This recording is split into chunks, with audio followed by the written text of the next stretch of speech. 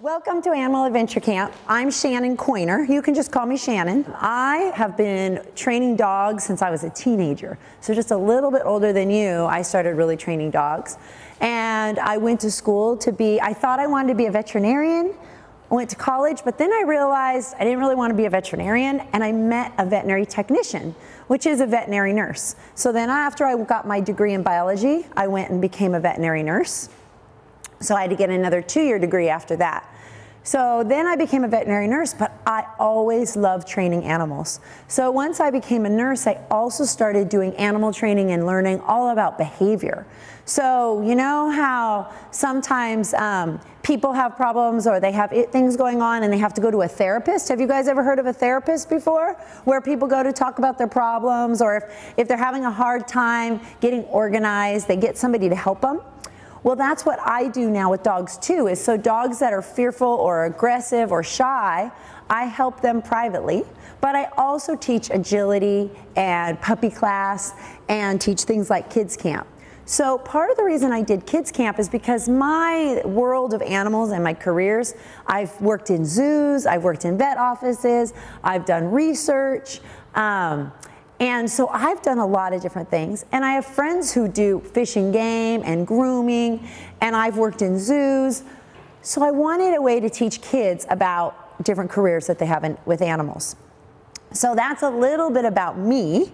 And then what we're going to be doing in kids camp, for Animal Kids Camp, is we will, every morning, you'll come in, you can come over and, you know, pet the bunnies and say hi to the bunnies, and we will talk about a career or something that's animal related. So like this morning, we're going to talk about body language, we're going to talk about understanding dogs, and then we're going to also talk about what it's like to be a trainer, because when you're training, you have to be able to train animals to do different things to help people. So we're going to have information about all of that. Then tomorrow we talk about veterinary medicine, so you're going to get to do some veterinary medicine stuff. And then we have the groomer, and she's also does farming.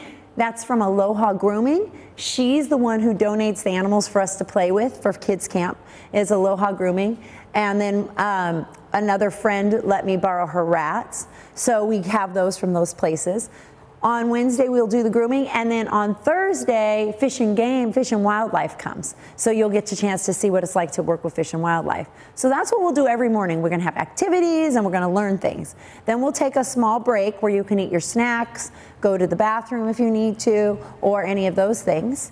And then in the second half of camp, you will all get an animal to train.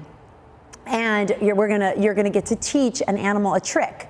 Then on the last day, on Friday, you'll see when you get through, and you don't have to get them out now, but in your purple binder that you'll have in there, you have a yellow piece of paper in here, and it talks about show and tell.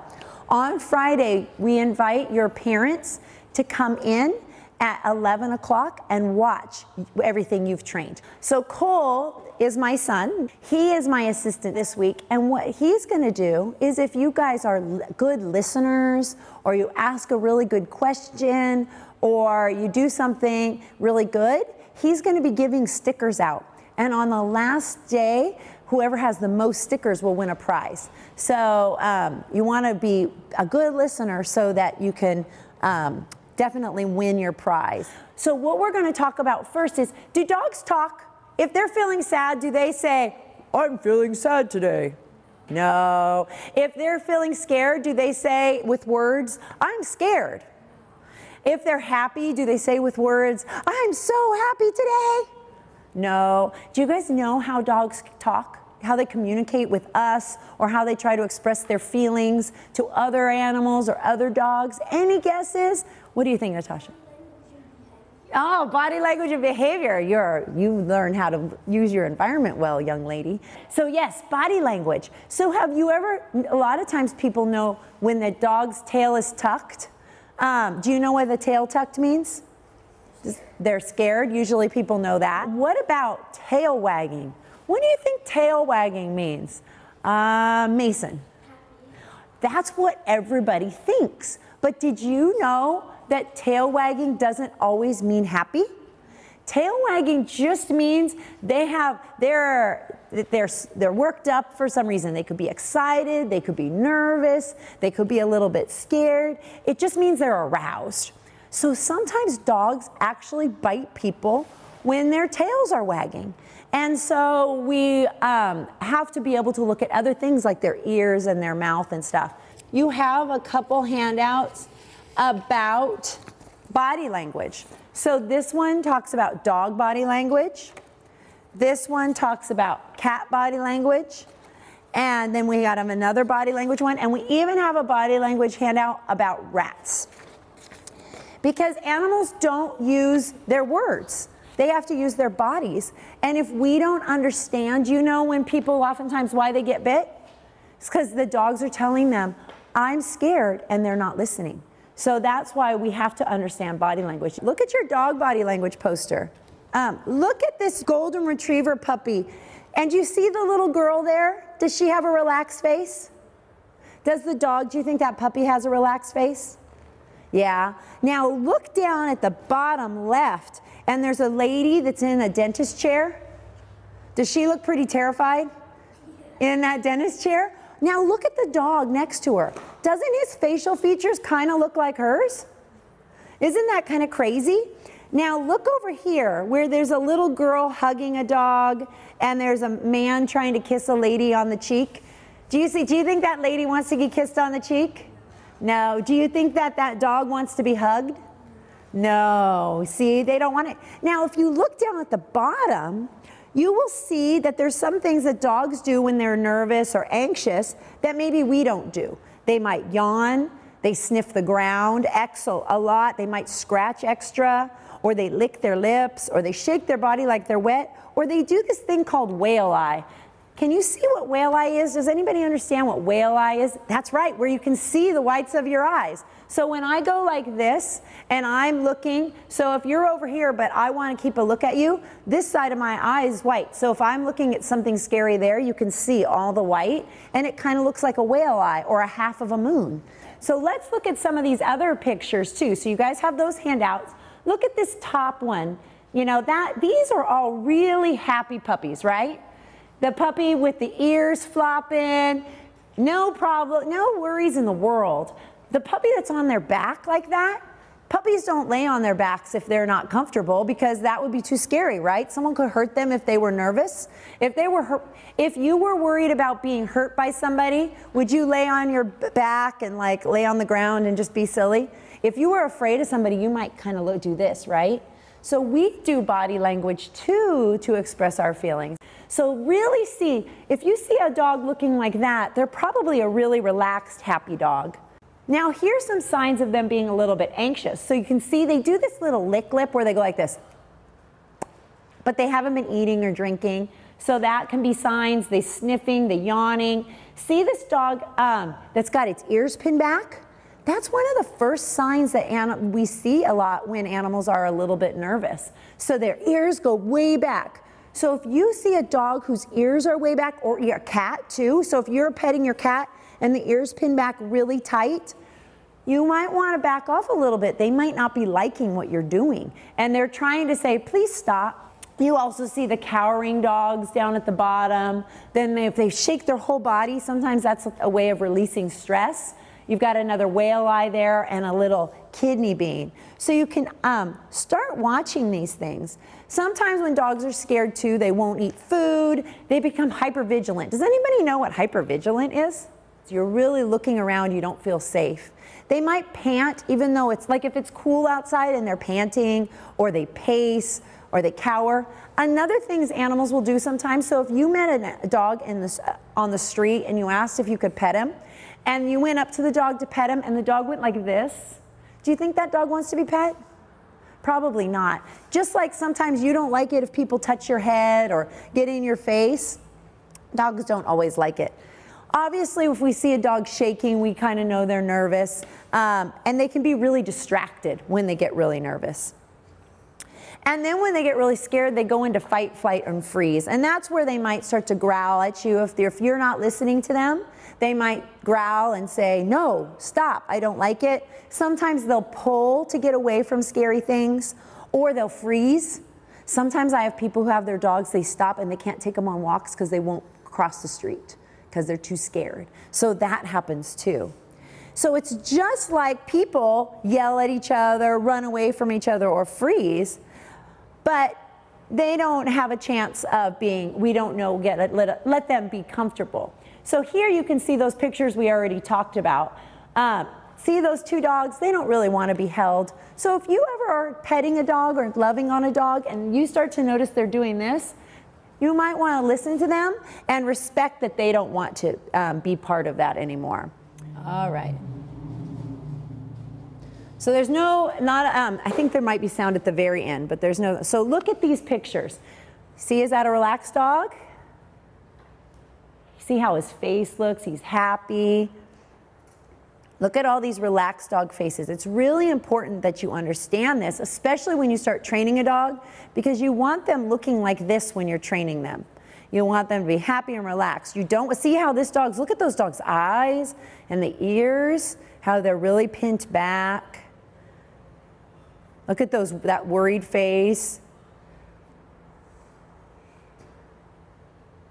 See all those worried eyes, and those ears are back, and their face is really tight. Can you guys see who's worried on this one? Yep, do you see the black lab on the left? Here's some other stress signs, but they're only the ones that you see in dogs, and they're just trying to tell you, I'm not hurt, I don't want to do this, I'm not hurting you. They sometimes are a way to try to calm a situation down. So sometimes they'll raise a paw, and that's trying to say, I'm no threat, or they'll yawn, or they do that half moon or the whale eye. They lick their nose.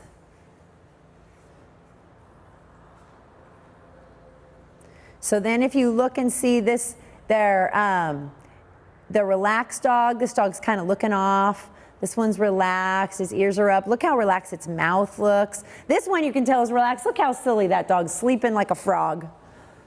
This one's nervous. Look at the tail tuck, the ears. See how they look like they're almost like squishing up into a ball? Just like we kind of squish up in a ball if we're scared. They might bark at you, they might hide if they're scared, just like us. How many of you have hid behind your mom or dad? When they're nervous, they're more likely to bite. Can you guys see this nervous dog right there? With the ears back. It's lifting its paw, its mouth is kind of tight.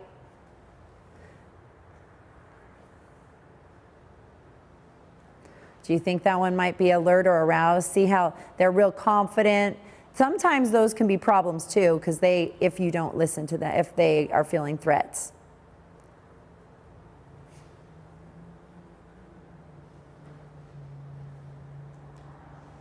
So if you see a dog doing that, do you think you should pet them? If you see if they look like they're a little bit nervous? Here's some dogs meeting. You'll get to watch this. Get to see what dogs look like when they meet a little bit. It's not a super great picture, but you see the stiff tail that the did you catch that? They didn't know if they were going to be friends or not. They're sort of talking, saying, okay, do you want to play or do you not want to play? I'm not sure. What do you think? Do you think we should play? And then they're thinking about it. Now they're sniffing. Now look at their tails start to get a little more relaxed, but then that black one gets tight again. They're trying to decide, are we going to be friends or not? Are we going to be friends? No, I don't think so. I don't think I'm going to play with you. No, thank you. That would be like you meeting somebody at a playground. Now look at this tail. Look at these tails. You can see how wiggly and waggly they are. And then those dogs said, yep, I'll be your friend. Can you tell which dog wants to play and which one doesn't? This one, the black one might want to play, but the other one's not sure, right? Yeah. Now here's where it gets dangerous. This is why it's important to know about body language. See if their teeth are showing and they're half of that dog. If you pet that dog, you'd probably bite. Whoops. So now you got startled. Everybody wake up. Did you get to see it or were you too startled to see it? Did you guys see it? Okay. I remembered, I just didn't know that was that loud. Sorry about that. Here's another one. Watch this. See that hand is trying to touch that bone? Do you think that that's a good idea? No. That's not a good idea, right?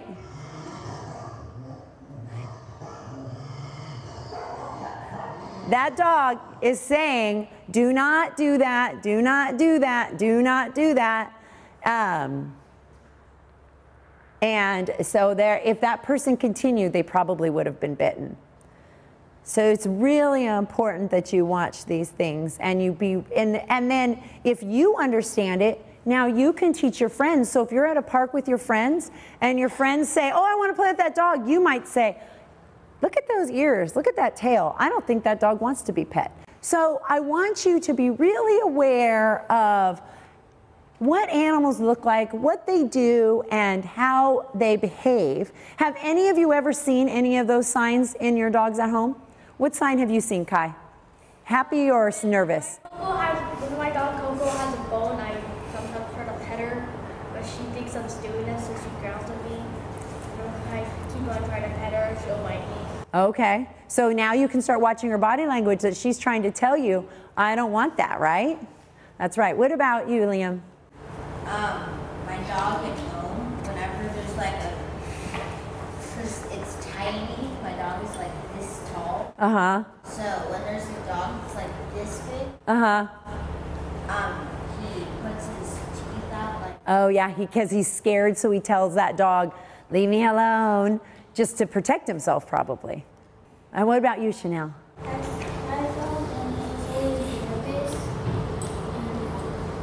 He's always a little nervous. You know, a lot of dogs are really nervous. Yeah, and then they get excited when they're comfortable.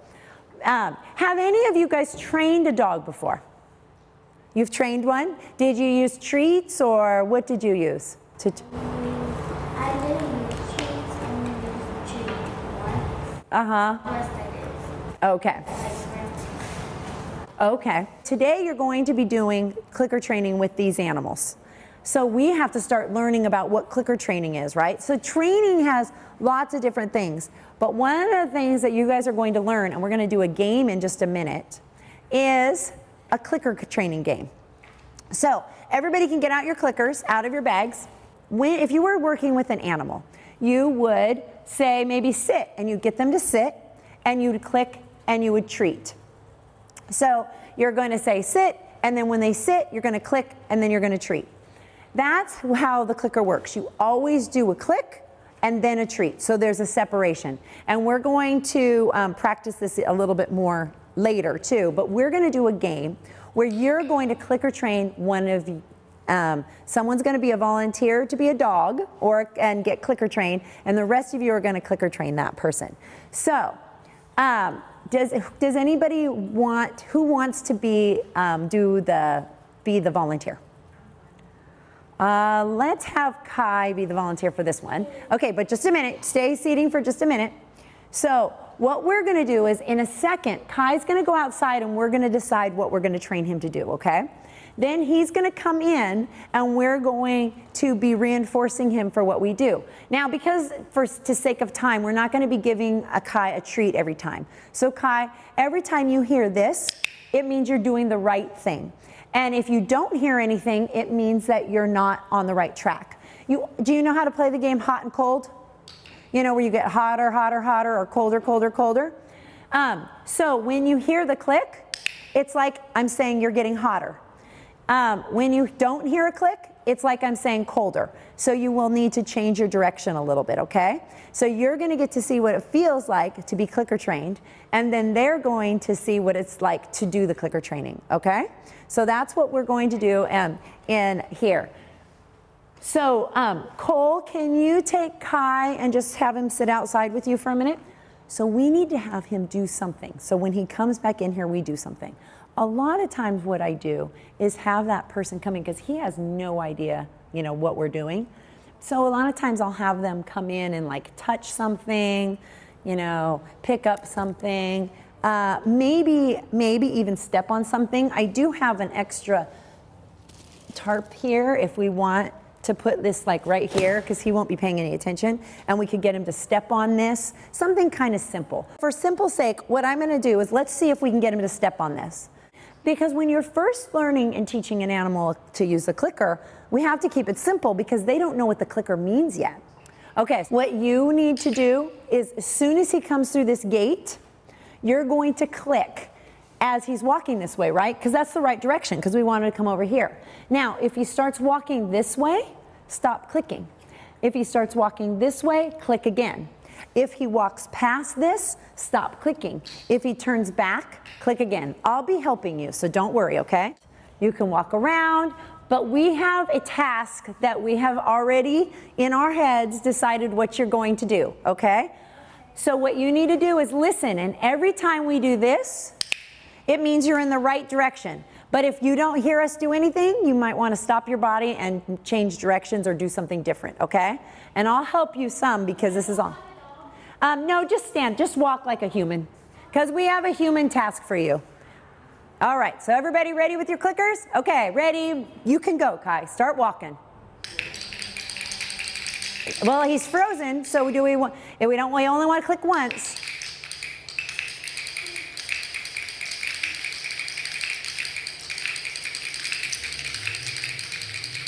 There, yep, you did it. Good job. That was easy. I just walked in. And what you guys just experienced is what some dogs do.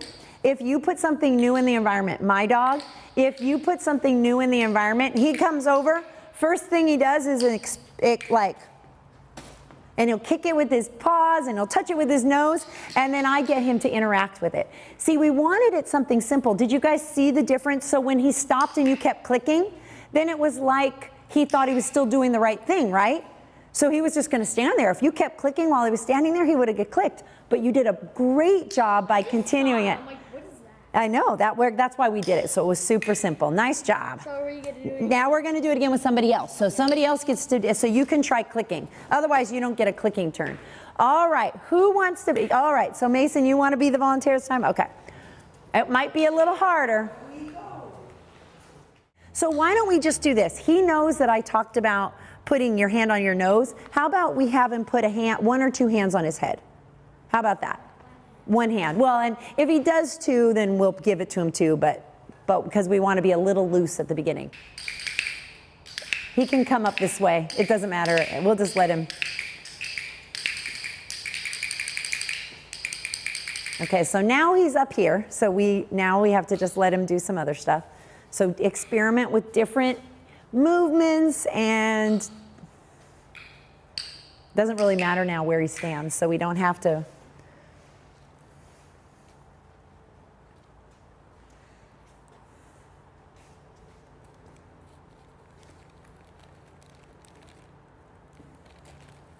Okay, so you're not hearing any clicks. So where did you hear clicks last? So we'll let him stay right in there. We'll choose that as our spot because we didn't talk about that. So we'll choose that as our spot.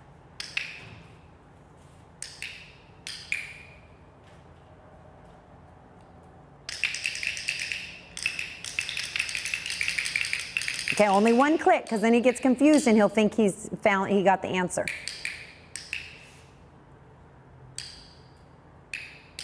Only one click. No clicking. Because we want him that way, right? Because we want him to know this is closer. Good. Well, if he's not moving and he doesn't change his behavior, don't keep clicking or he'll think he's supposed to freeze like this.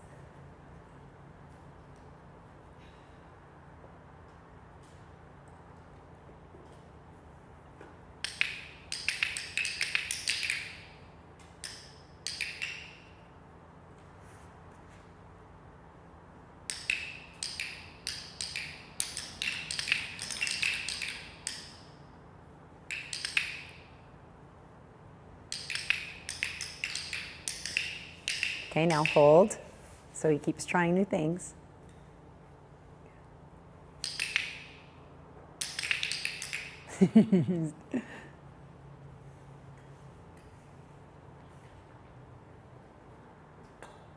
Okay, where did you get the most clicks again?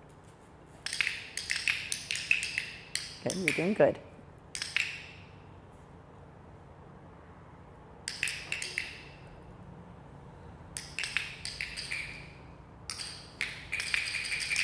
Only one click at a time. You shouldn't do fast clicks.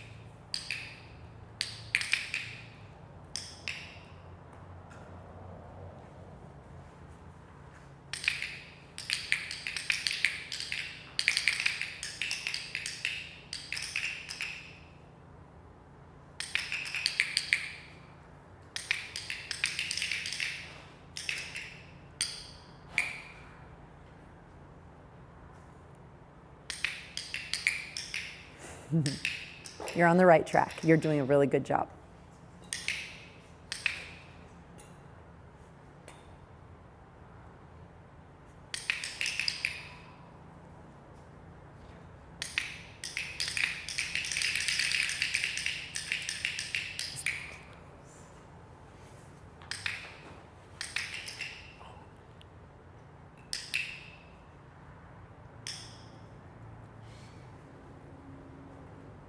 Your arms are going to get tired.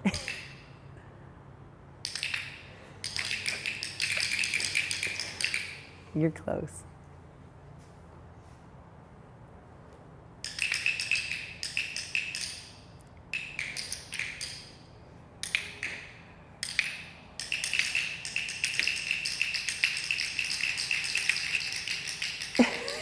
Yeah!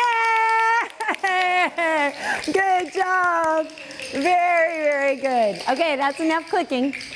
Very good. Now you see how much harder that one was than one when you just put something really obvious to make it stand. But you did such a good job, and you guys did a good job of clicking. So then he started realizing, okay, it's my arms or something up here, because every time you put them down. And that's where when you click, it's really important that you get the right timing, because occasionally someone would do a rogue click, you know, down here, and then he'd go, wait, I thought this was, you know, that makes it confusing if you make a mistake. But if you make a mistake with the clicker, it's not that big of a deal. It confuses the learner a little bit. But if you used punishment, please no clicking. If you used punishment like we used to use with choke chains and pinch collars, and you accidentally popped a dog when they did the right thing, that would be pretty sad, right? What if you got an A or got a really good grade on a test, and somebody thought that it wasn't a good grade, and they were like, well, you should have done better than that? You would feel bad, right? Even because you were like, I did my best, and people weren't happy. But if you got a really bad grade and somebody was like, oh, it's okay, you're going to be more boosted to do something better, try more, you know? Because sometimes if we always are told no and dogs get punished a lot, then they don't want to learn anymore because it's not very fun. But you did a great job at keeping your arms up and really paying attention to the clicks. So if you're first time teaching your animal something and you want them to do a backflip, but they've never learned anything before, do you think that's going to be the easiest thing for them to learn? And do you think they're going to get really frustrated if they don't understand? So starting with something really easy like sit, down, come, stay, those kinds of things will all help you. You're going to get to see this lady. She trained these dogs to dance with her. She did not start with this. She started with sit and down and come and stay and really basic training, okay? When you ask a dog or somebody to do something, it's called a cue, right? You say sit, and what do you expect them to do? Sit. And if you say down, what do you expect them to do? Lay down, right? Lay on the stomach. And if you put your hand out and you say shake, you expect them to shake, right?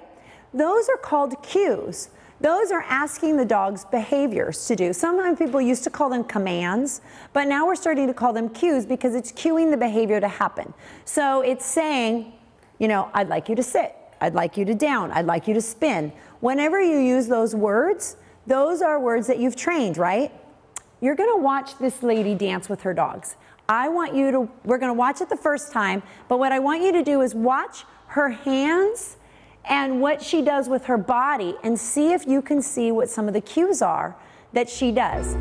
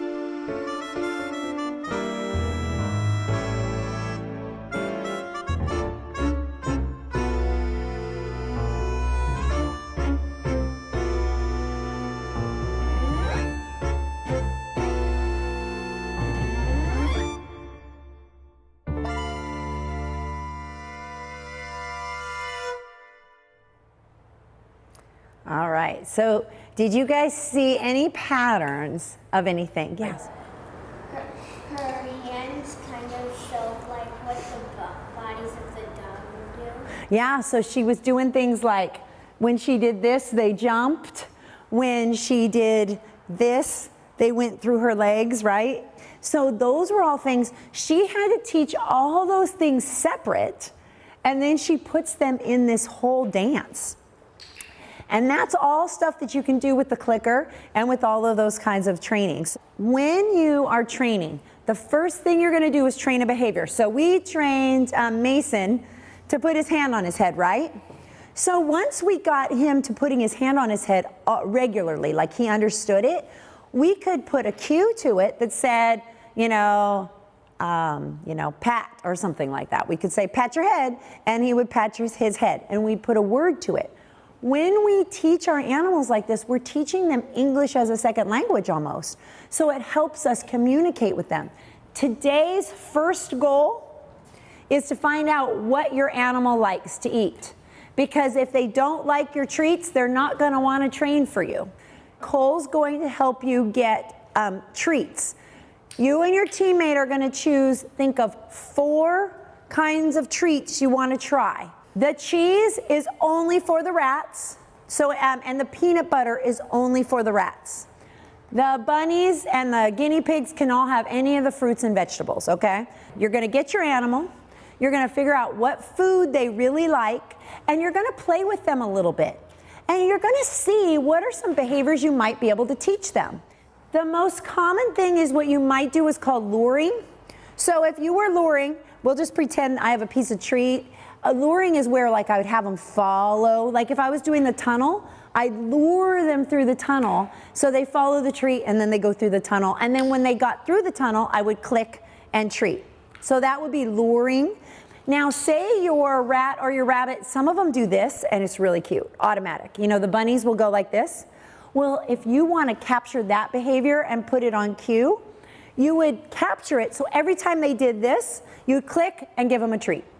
Whenever they did it all by themselves. And that's called capturing, because it's like you capture them doing it. You catch them doing it and you treat them for it. To work with what a sweet dog.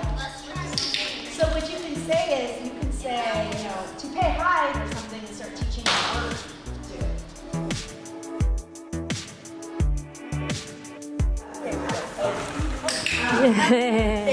And last year they were able to make it so that if they pulled it around, he would follow with his head inside. Really?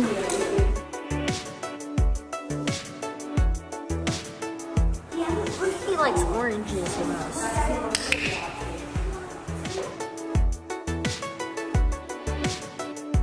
There you go.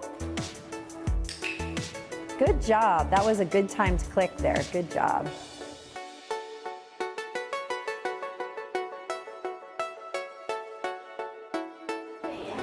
What are you going to name it? Because you get to name it. Did your animals come out of their cage there and go, come on, teach me 20 things. Let's go, let's go. No. Exactly. First, you have to develop a little bit of a bond, right? So what you did today was build trust. And all of you, part of the reason I was moving and I was watching, is some of you, their animals took the treats right away or pretty easily because they were a little more relaxed, but maybe they weren't able to learn yet, but they were able to take treats. Tomorrow, they'll be better. Even though, like you girls had the rat that didn't take any treats, but he really wanted to be with you and he was engaging with you, he was getting comfortable with you. And so that is all part of learning.